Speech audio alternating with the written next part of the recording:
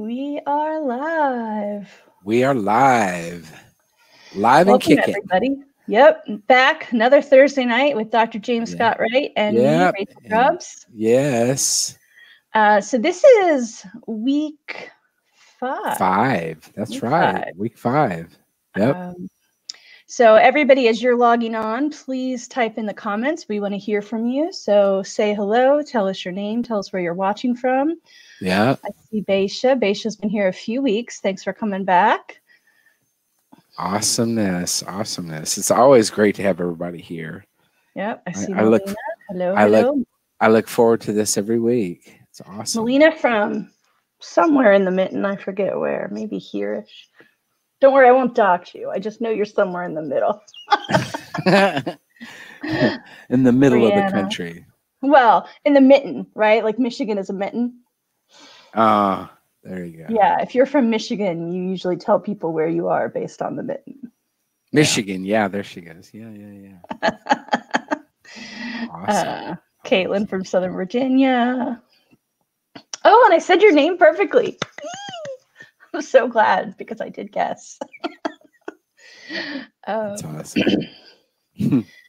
Cool. All right. Very well, cool. we like to kind of give people time to log in and say hi. Good evening. Austin, Texas. Woohoo! Omar from California.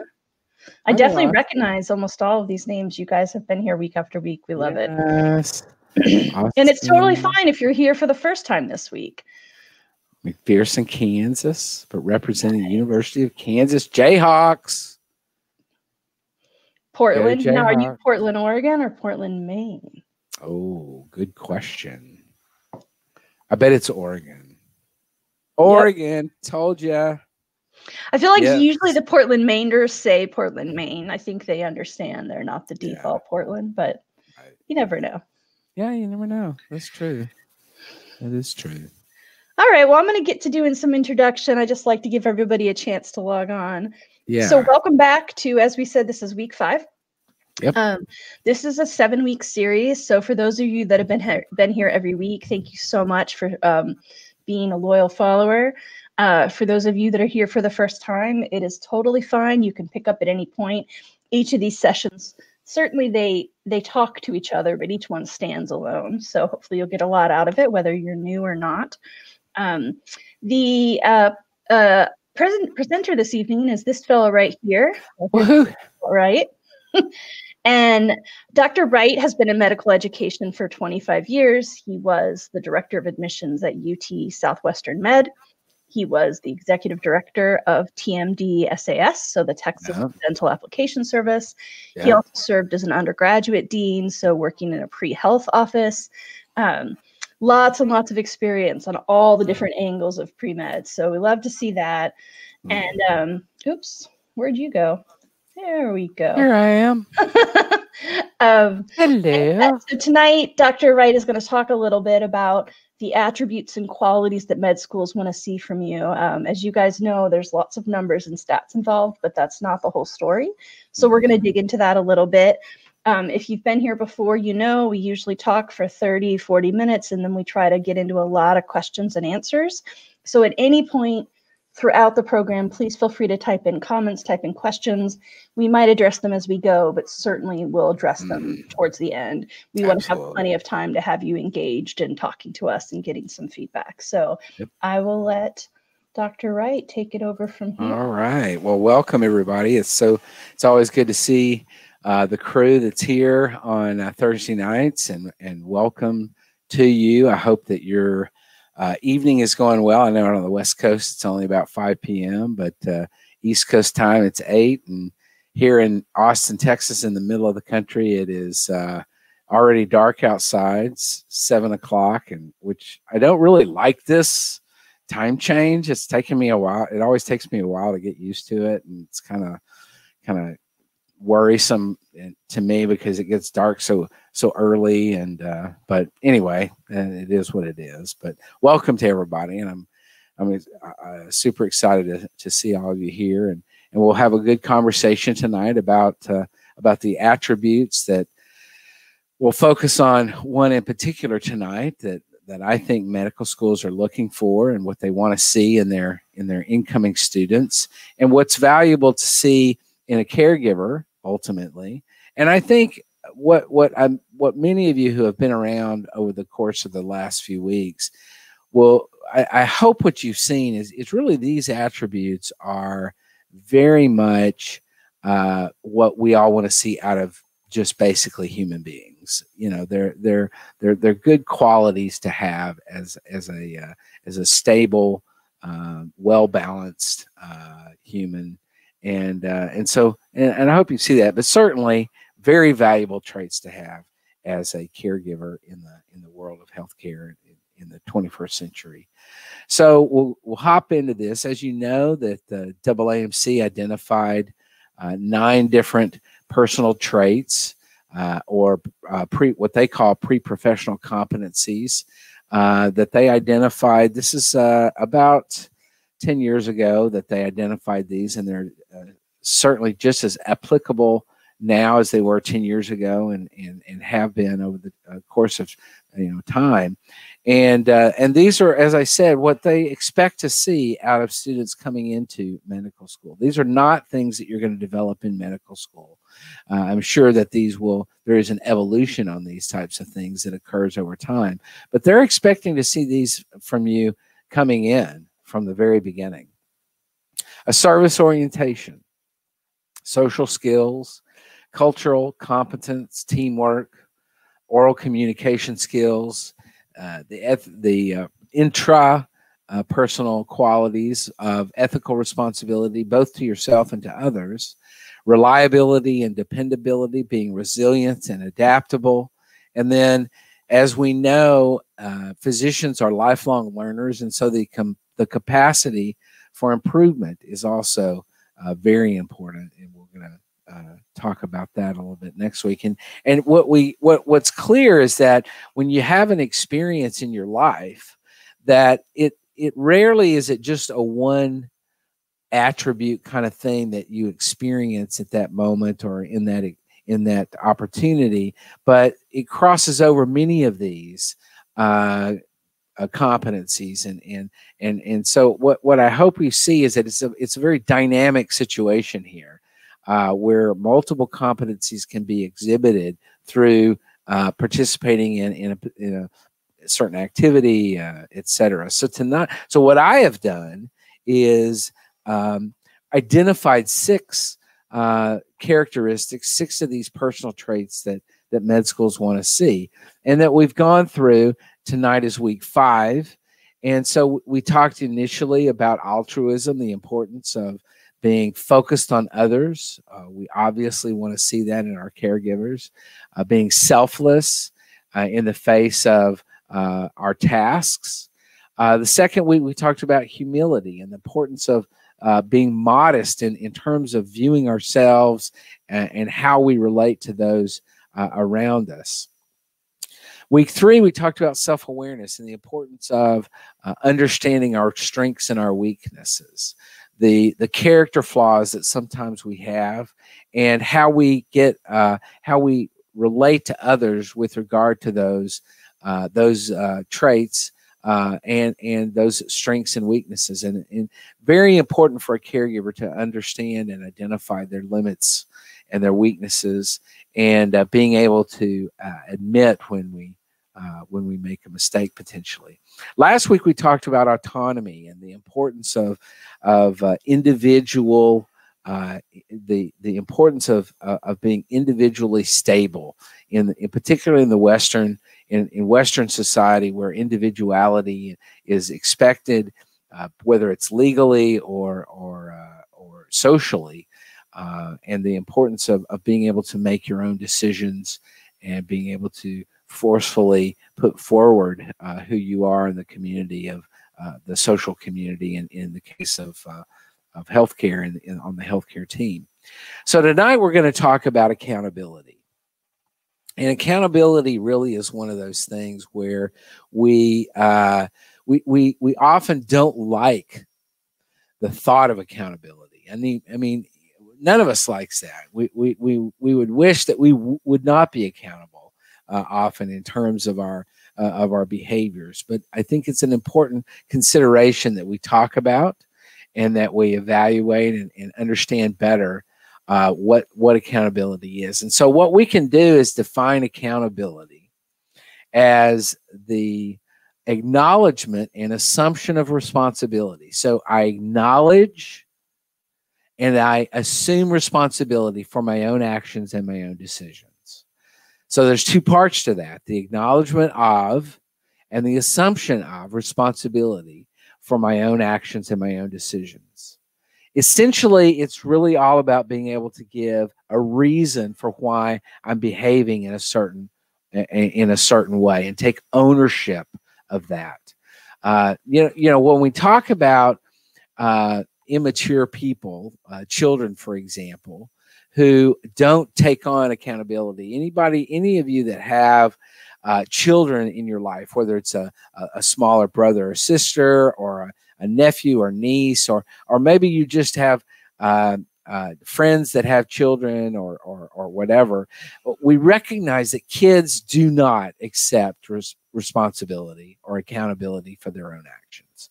After all, the very first thing when something happens, you know, you break a vase or a window and something occurs, a behavior happens, the very first thing that a child does is it was his fault. It was her fault. I didn't do it. It wasn't my fault. It was somebody else is responsible for whatever has occurred.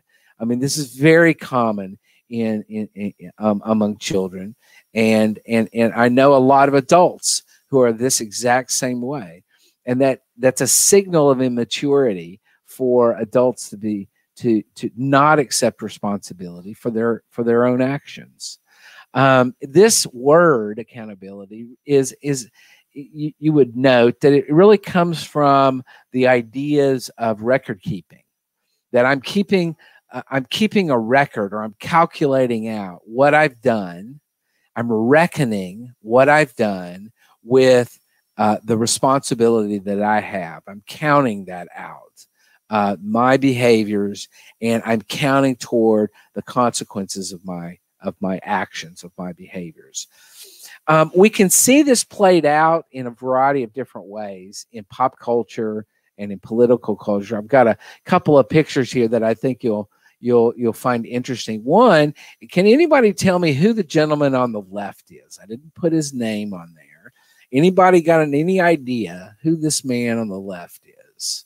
You can just type that into the comments section of on here and let me know. Anybody got any ideas who the man on the left is? I'll test you out to see how strong you are in historical U.S. knowledge of historical figures in U.S. history. No one has responded. I'm super disappointed that nobody knows this man. He is a past president. Is that helpful? A past president of the United States.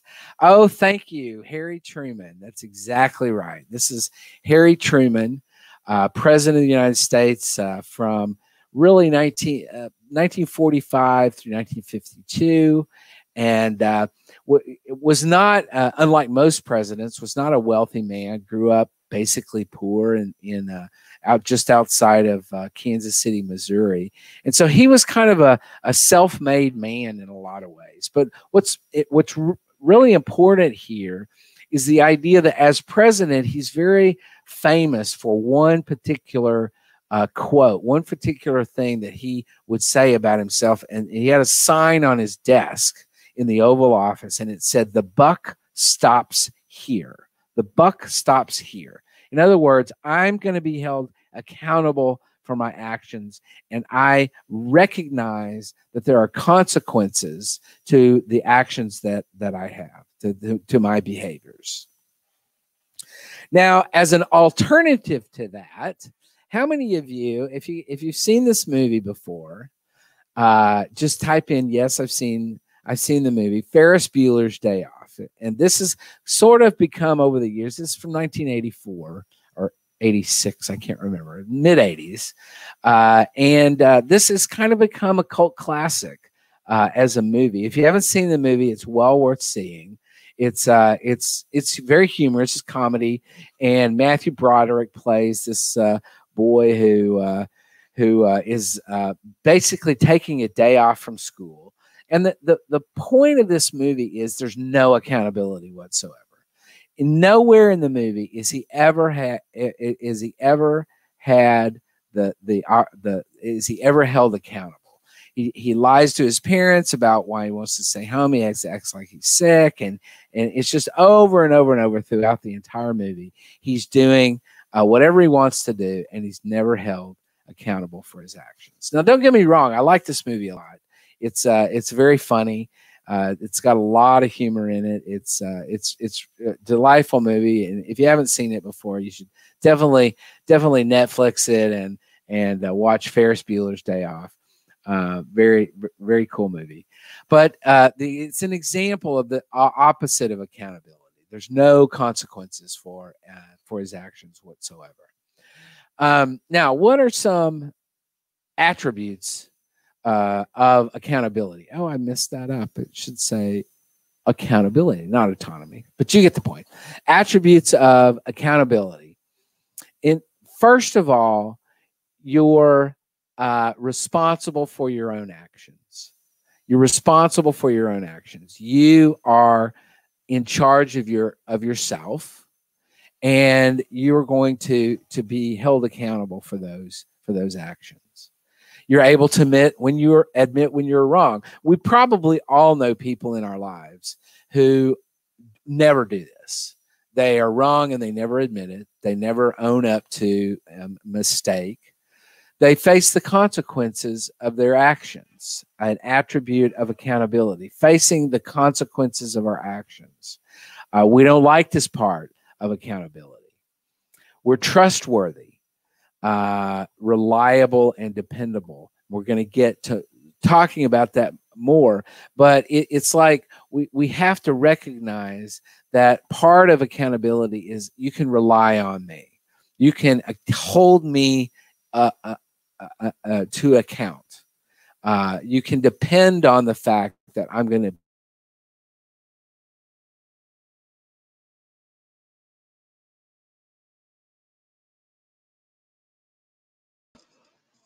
Hey, Scott, we seem to have lost your audio. I just wanted to chime in. Everybody, please stand by. Thank you for your patience. Back. He's back. It was just a quick little blip. Tiniest of little blips. That happened last week, I think. Yeah, it did. You had just gotten to the last bullet point. I mean, okay. As soon as I heard you go out, I chimed in. So yeah, thank you. Sorry about that. I'm not exactly sure how that's happening. But thank you, Rachel, for holding me accountable. Thank you for that. Thumbs up for accountability on my part. So what are the related behaviors to accountability? A good example would be that you've held a job, a long-term job, or even a volunteer work. And we all know that when you hold a job, or when you're in a long-term type of volunteer sort of situation, that you're going to be held accountable. In a work situation, you do something wrong, you get in trouble, or you don't do something that you should have done, you get in trouble. You're held accountable for those things. A good point here is a related behavior to accountability would be, do you attend class regularly? Do you arrive to class on time? These are accountability types of things. When I used to be in the classroom as a professor, I would be very frustrated when students would show up late. And it was always the same students. And at times I would mention that. Thanks for coming. Glad you could make it, albeit 15 minutes late, like last week. So that's a little, it's kind of a little snarky of me to do that. But, it was pointing out that that there are consequences here. And, sometimes if I would give a quiz at the beginning of class, clearly there's consequences to that action. Another related behavior being, can you relate a time when you made a mistake and what consequences followed from that mistake? I'm very interested always. back when this TV show was on, I used to watch on occasion, not often. There was a show called Live PD. Live PD is in police department. And it was always interesting. These were live cameras that they would have in various police departments around the country. And it was always interesting to me how the people that they would be dealing with, whether they pulled them over or whatever was happening, it was never their fault. It was always something else. There was always, I didn't know I was speeding. I didn't know the speed limit. I didn't know that was wrong to do that or whatever. There was no acceptance of responsibility for the actions of yourself. So it's very interesting to me that we as humans often try very earnestly to avoid accountability. And it's not fun. Don't get me wrong. It's not fun to have consequences for our actions. It is what it is. Now, the next thing I would like to say, let's relate these back to the AAMC competencies. And before we put that slide up, I want to see, what do you think, you guys that are listening tonight? What do you think of the core competencies that the AAMC has identified? Which ones do you think really relate here to which ones relate to accountability? Some of them are pretty obvious, and some of them are not, maybe not as obvious. But what do you think? What are those? What of those do you think might be relevant to here to this conversation about accountability? One of them, a couple of them, I really pretty much enumerated when we were looking at the attributes.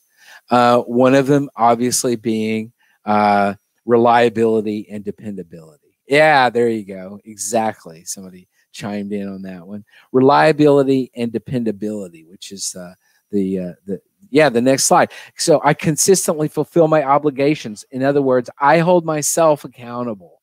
I take responsibility for my actions and my performance. I take responsibility. I assume the responsibility that is mine. I take that on. I own that. So definitely, reliability and dependability is a big one. I think another one, interesting, that we could correlate with this is resilience and adaptability.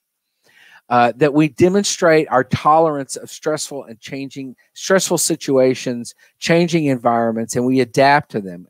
We're persistent. So in other words, what I'm doing, I recover from setbacks. I don't explain it away, because often these setbacks that I have are my own fault. Maybe I didn't study enough for a test, and so I get a C on a test. So I accept the responsibility that was mine in not studying enough or going out the night before or whatever, and I own that, and I accept that, and I accept the consequences that were there because of that.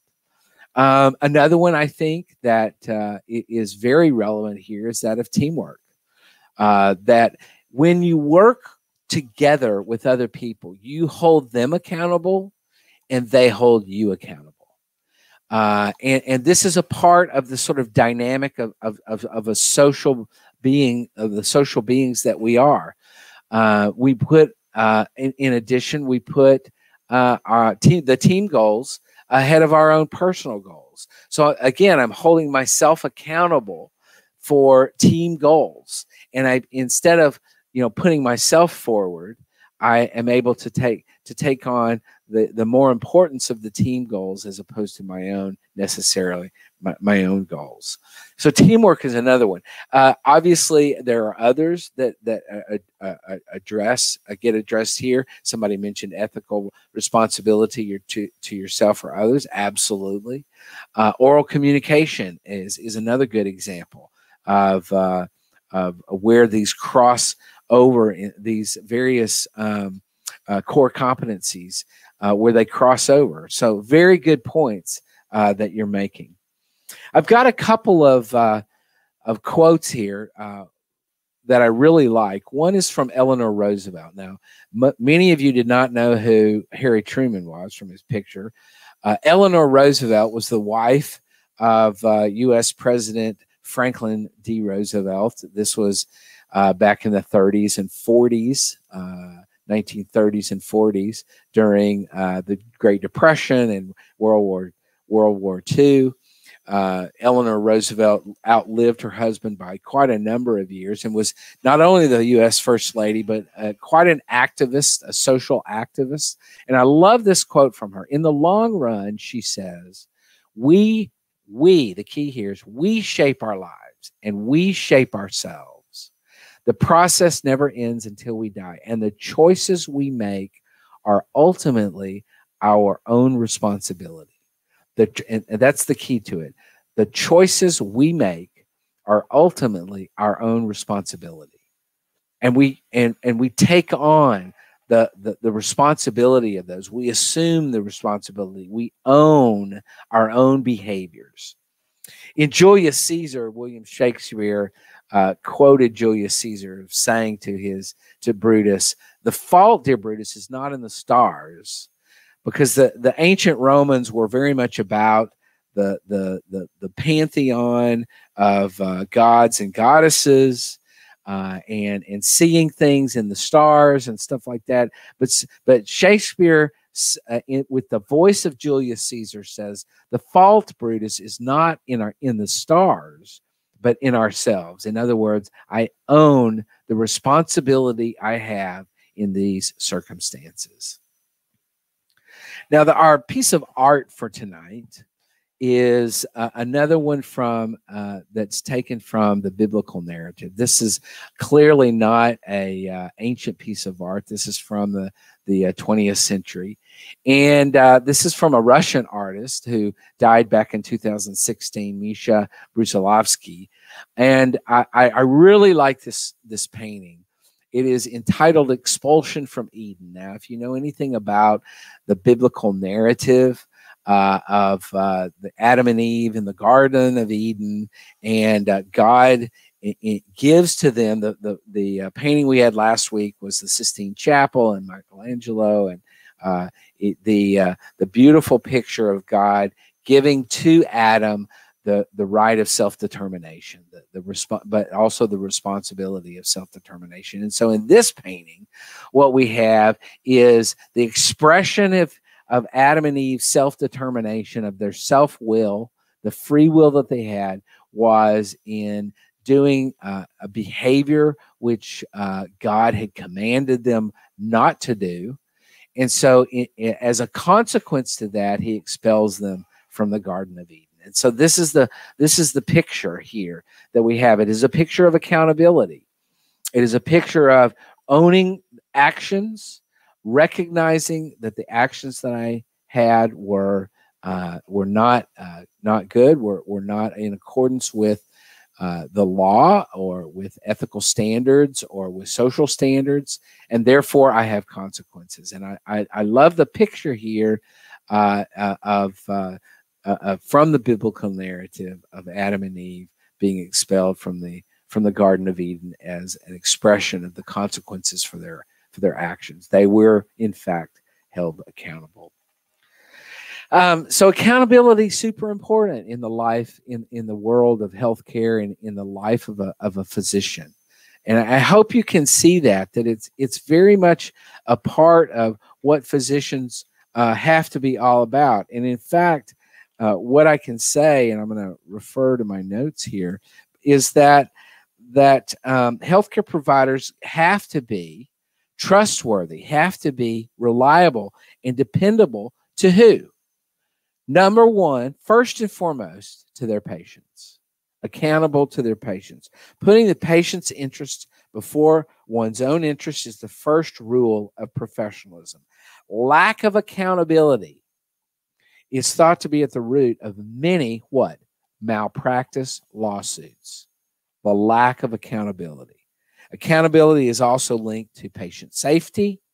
For example, physicians who dependably practice good hygiene, hand hygiene between patients, are less likely to spread infections. We're in the middle of that, obviously, right now with the COVID pandemic.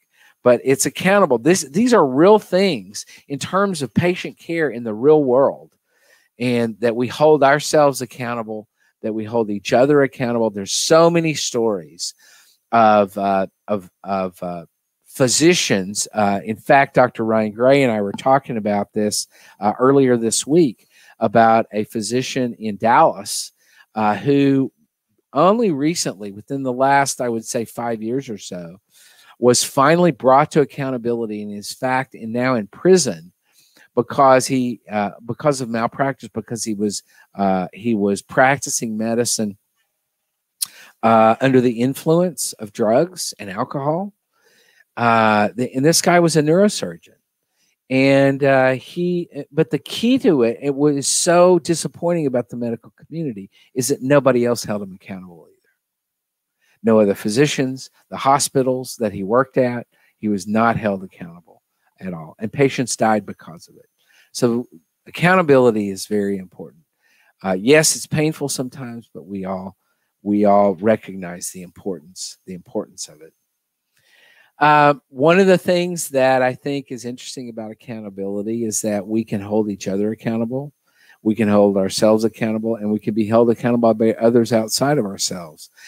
This is one way that MAPT as something you can sign up for does for you, is that it can, in fact, sort of in an interesting sort of way, hold you accountable. It calculates those GPAs. It shows to you that the trend isn't good, and the feedback that we will be ultimately giving you within the context of MAPT is going to do just that. It's going to say, hey, this is not going to work. A 2.2 GPA is not going to get you into medical school. A 2.8 science GPA is not the best way to make yourself noticed in the application process. You can hold yourself accountable through MAPT by reflecting on your activities and on these competencies, for example.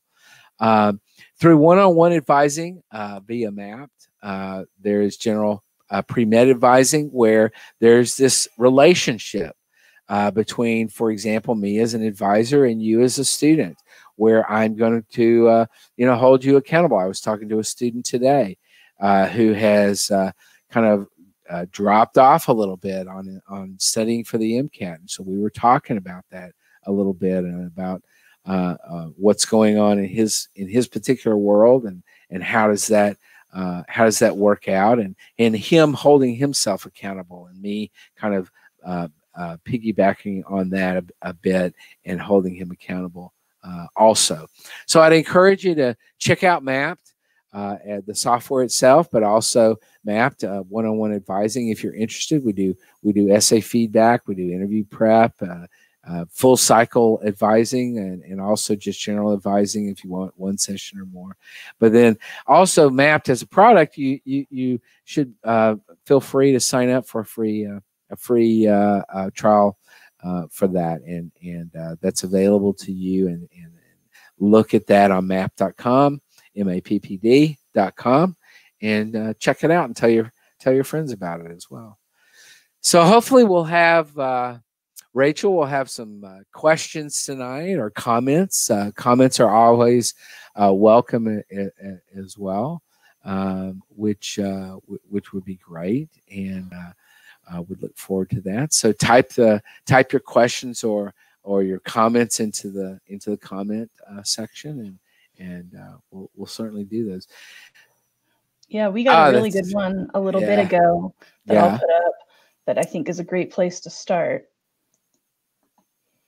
So Christina asks, this is when you were talking about some of the competencies and attributes.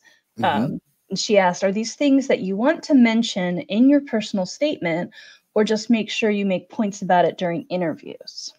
Well, I think some of them might be mentioned in a personal statement, or in a secondary application, an essay, or in another spot where these might come onto the actual application would be in the descriptions of your activities. Where these could come out, but these are not going to come out necessarily in a straightforward way in the application. I mean, you're not going to say in the application, I am dependable. I am. You know, you might reflect on that, and you might say, what I learned from, for example, making a C in organic chemistry is that I had to be more accountable with my time. And that, you know, what I learned from that was that I had to force myself to hold myself accountable, for example. They may come up in an interview. I mean, an interviewer is unlikely to say, oh, let's talk about the pre-medical competencies and which of them you have and which of them you don't have. But I think it's the gestalt, which is a big psychology word, but it's the gestalt that we're talking about here. It's the sort of big picture of who you want to be as an individual, and not just concentrating on or focusing in on what do I have to do in the application process, but it's sort of this bigger picture of who do I want to be as an individual, who do I want to be as a pre-med student, who do I want to be as an applicant, and ultimately who do I want to be as a physician.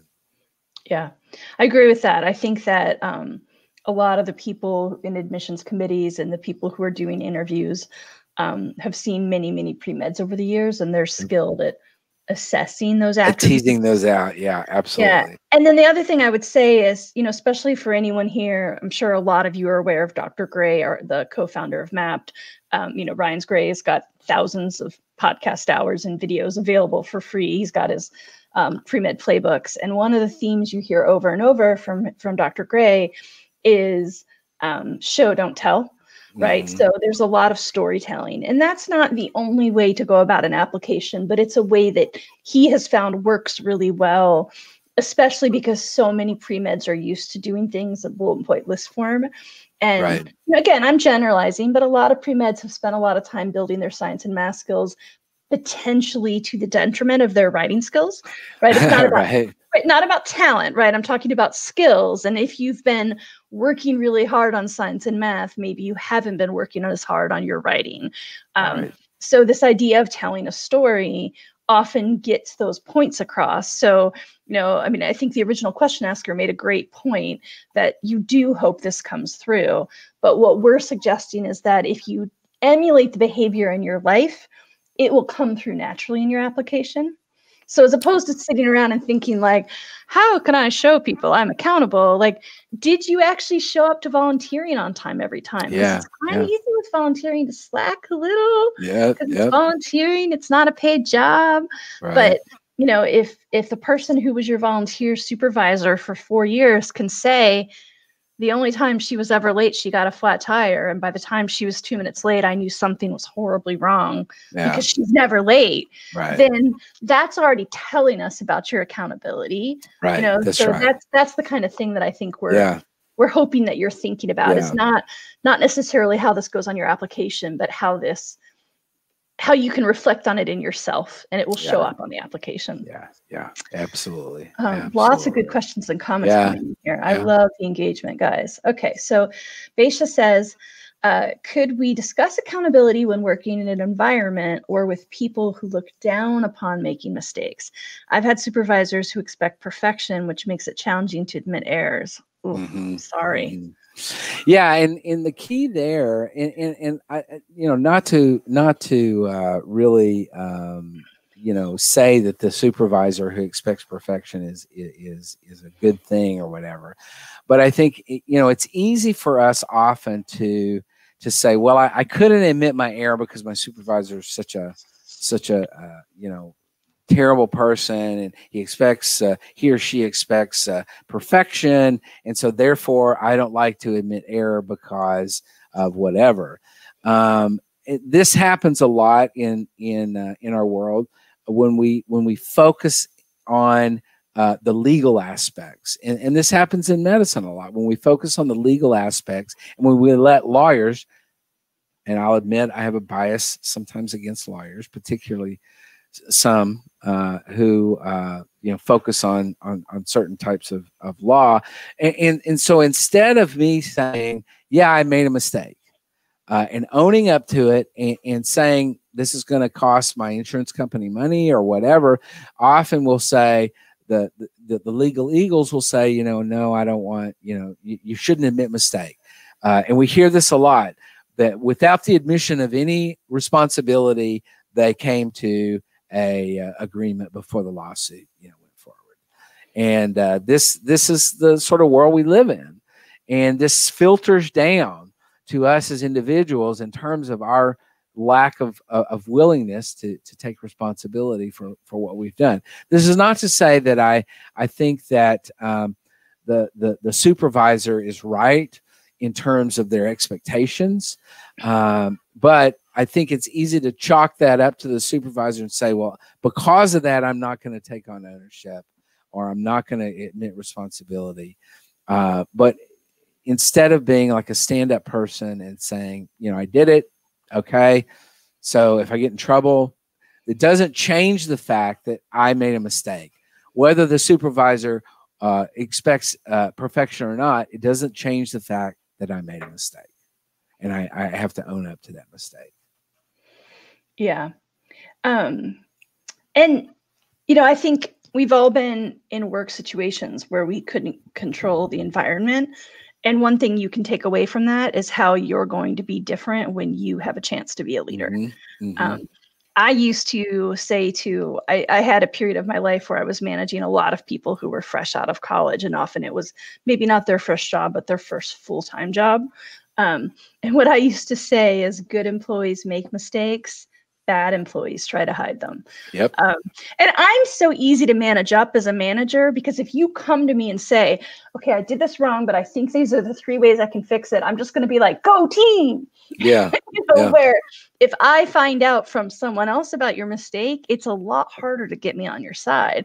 So Right. as soon as people who work for me realize that, they're like, oh, messed up, better go come clean to Rachel. Mm-hmm. Like they get it. And there are other people like me out there who do that. So I definitely hear, Scott, what you're saying, especially kind of in the legal medical world. There's sometimes this weirdness with like, you're not supposed to come forward, but there are a lot of other people who are like, well, let's be a team. Let's work together. We do have some control over the way we interact with our peers and the way we interact with ourselves. And, if it's scary to go to your boss, I would say definitely come to the boss with some solutions. Yeah. Don't just say I messed up, and here are my ideas for resolving it. Yeah, absolutely. Absolutely. But yeah, that's part of being accountable, is the fix. Yeah. Yeah, absolutely. Let's see. Here's another interesting one. So the person says, I feel like there's a fine line to holding yourself accountable and taking on group guilt and blaming yourself for missteps, which may lead to second victim syndrome. How do we balance out these? Yeah, that's a good point. And I think, what I'm not saying here is that we become self-bashers, that we bash ourselves and that we, punish ourselves constantly for actions. And I think we all do that often, or some of us probably more than others, in terms of our past behaviors. I know this is something that I've dealt with in my life where, and it's one, I don't know if anybody else can relate to this, but, there are times when I'm just, pops into my head some stupid thing I did in middle school. And then I beat myself up over it. And I'm holding myself accountable for something that happened 45 years ago. And I'm like, oh my gosh. That's how messed up I am sometimes. It's not just you. Rachel, you can relate to that, right? Absolutely. I mean, it's crazy. No, that's so common that I think there's like comic essays about it, about like your brain's top hits. Yes. Oh, yes. Like, do you remember the time you? Yeah. Yep. But and this is not to make light of the question. I definitely feel like, what we're not talking about here is bashing yourself. It is the ownership of responsibility, facing the consequences that come from it, and then moving on, and not dwelling on the past, but moving on into the future. But learning from, key here in terms of acceptance of responsibility and accountability is learning from the process. That's really important. Yeah. And someone earlier had said, that maybe a lot of accountability ties back to oral communication. And I agree, because I think with, I'm sorry, I hope I'm pronouncing your name right, with Calvin, I think's question, you know, it sounds like he's thinking about a time that there was a group mistake. Well, so that means that having a tough conversation with the other members of those group. Yeah, You know, absolutely. hey guys, here's the part that I think I could have done better, but I think we could have done better. Right. You know, what do you think? And, Yeah. you know, some of that is learning how to present a problem in a way that doesn't make people feel defensive, you know, and there are lots of different tips for that. I mean, there's books you can read, there's YouTube videos. As you guys, I think, have already heard Scott and I say, big fan of therapy for those skills. But sometimes it's about admitting your own nerves first. So, hey guys, I'm a little nervous to bring this up. I hope that you'll understand I'm trying to be helpful. I think we goofed. Here's the thing I think I could have done better. What do you guys think you could have done better? When you approach it that way, then hopefully you'll have peers who are receptive to that discussion. And then to your point, you're taking your own accountability, but you're also trying to help your peers. Right. And you're not, and it might be asking them, what else do you think I could have done better? Right. Like being really open. And you're not playing the blame game. You know, it's not a, well, who did this or what, you know, you did that and you did that. You know, it's what is the solution here, and what do we learn from this the circumstance that we find ourselves in. Absolutely. All right. So RL asks, how do you hold yourself accountable or express accountability for a low GPA due to illness or having to transfer school a few times? And then there was sort of a follow-up, which is especially in a personal statement. Yeah, I mean, you know, it's always an issue of learning, of what has this done for you. Part of accountability is this taking on not only of responsibility for whatever happened, and sometimes things occur, and you had no role in it as responsibility, but what I'm saying here is that we learn and we grow from these experiences. And that's what needs to come out in the personal statement, is the growth that has happened from these experiences. Now, what you express in the question is about a low GPA, but what the admissions committee doesn't want to hear is, my GPA is so low because X, Y, and Z. What they want to hear is, what have I done to make this a better situation? Because what an admissions committee is gonna say is, what if you get sick in medical school? Are you gonna fail? Are you gonna, you know, flunk out? Are you gonna crash and burn? You know, where has the learning happened, and what have you learned? What meaning have you taken away from the circumstances that occurred, and how has that made you a better person now than you were previously? That's I think really important. 100%.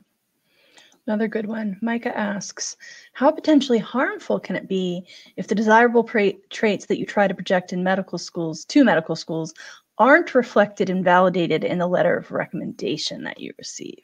Yeah, that's a really good question. And, you know, this is something that you're not necessarily ever going to know, because 95, 99% of the time, you've waived access to those letters of recommendation. So you don't know what they're saying. Now, from the perspective of an admissions committee member, it can be pretty devastating sometimes. You know, it's very rare, and I will say this, it's very rare to get negative letters of recommendation.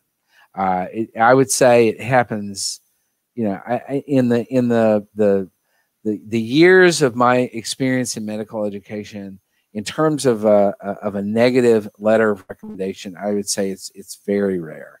And in fact, when I was you know, undergrad advisor in running the pre-med programs, when we would write letters of evaluation on students, if we had a lot of negative things to say, then we would often go to the student and say, you might want to rethink whether you want us to write this letter or not. And to explain to them why that was the case. And so what I would say is, it's pretty rare. Now, what I think is more often happens is that the letter just doesn't say much at all. And instead of saying something negative, it doesn't say a whole lot at all about you. She was in my class, seemed to get the material pretty well, made an A in the class. I don't really have any contact with her outside of class that much. And that's about all they say. That's not a very helpful letter, but it's not a negative letter, but it doesn't help in the process at all. So I would say, more to the point of the question, is that I think it's difficult, but it's not very normal to see letters that are going to point out less than desirable traits. I would say it's very rare. And the occasions when it does happen, it was really an instance of the letter writer being so concerned that this person should not be in medicine that they made the point of saying, I don't think this person should be in medicine, which is, that's super rare. But I mean, it has occurred. I've seen letters like that, or I've gotten phone calls from advisors who say, I wouldn't write this person a letter, but you need to know this. And it's like, wow. Yeah, well, and that goes back to, we've talked about being self-aware. That's right. And, one thing I recommend when you ask for letters of recommendation is ask if they would be willing to write a strong recommendation for you. Yep. And I know it's really hard these days with pandemic life. What I used to always tell people is, don't email, don't call, go in person. And in my mind, part of why you're going in person is you're not looking for the yes or no, you're looking for the pause. Yeah. Because if there's a pause, you may want to give them a tactful out. Yeah. Because some people are going to say, I've done it before. I've said, I had someone once that I fired and then wanted a letter of recommendation. Yeah. I was like, I'm going to be honest, right? Yeah. Like, do you want to take back that ask? That was pretty crazy. Just like that person was not self-aware. But sometimes they're not going to be that direct with you. So you're kind of looking for that read between the lines. And that's still possible in pandemic life, because it might mean you email the professor and say, I would love to have a 10 or 15 minute video call with you to catch up. And then on the video call, ask the question, and you can read the eye contact. And it's, because what you're hoping is, if you say strong recommendation, that they would say, well, I can write one, but I don't know if I know you well enough to write a strong one. And, then it goes to, Scott, you like to talk about ideal versus acceptable. Right. To me, that's not ideal, and you should go looking. If you're having a lot of trouble finding anyone to say, I'd write you a strong one, that might be a whole other problem, which again, doesn't mean you're not qualified. Maybe it means you haven't done a good job of making yourself known to these people. Right. That's right. But that's right. You'd want to find out, right? Yeah, absolutely. That's exactly right. So here's a really interesting one. I guess it's a little bit about accountability of another group. So do med schools manipulate the numbers on the MSR, so the medical school admissions requirements? I'm not exactly sure what you mean by manipulate the numbers. I'm guessing that you're suggesting that if they say that their average GPA of their incoming class is 3.7, are you asking, are they manipulating that number? And the answer is no. I've really never seen that at all, and it would be completely unethical if they do. But that doesn't translate or compute for me at all. So I would say no. Yeah, I guess what I would maybe add to that, I also think the answer is no, is keep in mind that many people misread the MSAR because they see that mean or median and start to internalize it as a cutoff. The average is 3.7 and I have a 3.55. So now I'm not a competitive applicant. Right. And now there are different schools of thoughts on this. So Dr. Gray is a big believer in not actually spending that much time looking at the numbers in the MSAR. I feel like, again, I might be generalizing, but as a group, I would say pre-meds really like numbers. You're going to want to look at the numbers. So what I ask you to do is dig a little deeper. Don't just look at that median. or it's the mean. I don't know why I'm forgetting which one it is today. But click on the file, right? Don't just look at the quick view that you get. Actually open the med school file, scroll down about, I don't know, 8 inches, and somewhere in there is the 10th and 90th percentiles of GPA and MCAT. And that's going to give you a much better sense of who actually is in that class from the last year. And, you know, I'm not saying you should apply to every single school if you're at the 10th percentile, but if you are at the 10th percentile and it's a school that you've got your heart set on for some other reason, I think you should still apply. Sure. So. And the only guarantee is, as I've said before, is if you do not apply, you will not get in. So that's exactly right. Well, I think we have another one in the books, Rachel. Are we out of time for the night? Yeah, we're coming to the end. I don't know if we got to every single one, but we'll be back next week. Yeah, absolutely. And so next week is growth orientation. Growth orientation, that's right. And then we'll have a wrap-up week the following week, and then it's Thanksgiving and we're all eating turkey. Yeah, home alone with masks. Yeah, right, exactly. But yeah, so thank you again, everyone, for attending. We look forward to seeing you again next week and the week after. So yeah, absolutely. We appreciate how engaged you are. I love all these thoughtful questions. Yeah, absolutely. And thank you all for being here tonight. And as always, we're appreciative for you and what you do and what your goals are. And we're cheering you on from the sidelines for sure. Definitely. Take care, everybody. All right.